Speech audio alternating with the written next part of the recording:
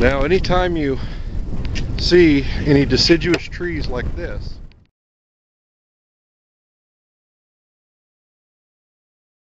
these are in the Agua Fria River just off to the side.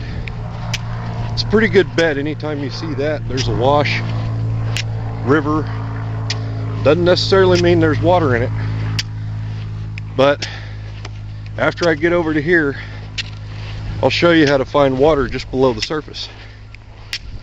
Okay, as I got closer to the trees, you can see kind of between both of them, what you're going to want to look for is a low spot and a little bit of damp sand if possible, any place where it looks like water may have settled or collected. Now here I was kicking around and I did find some wet sand. See, I'll kick here, see how it's wet just below the surface? That's what you're looking for. Alright, now what I'm going to do is use my walking stick I found as a digging stick.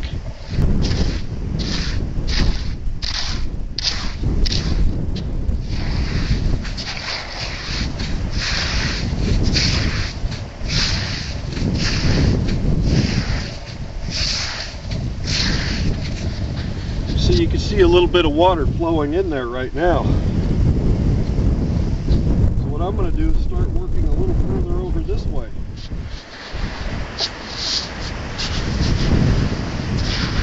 I'll just use my hand to dig through.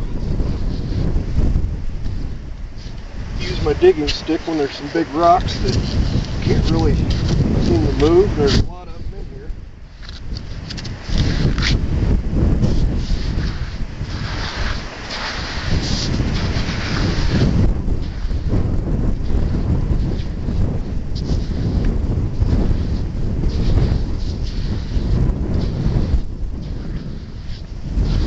There we go. Now we're getting into some water.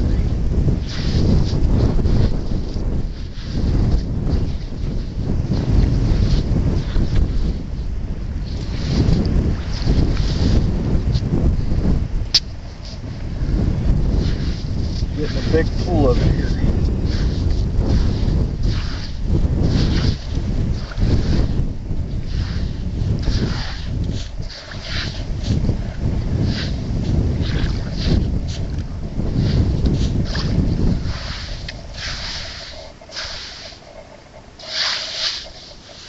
Try to keep your edges kind of nice and round.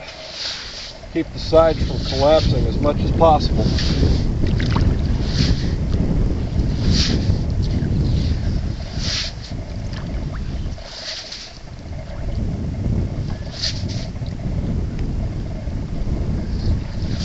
Now you can see it just kind of running in. This is good usable water. Just let it sit a little while and let it settle, and then purify it.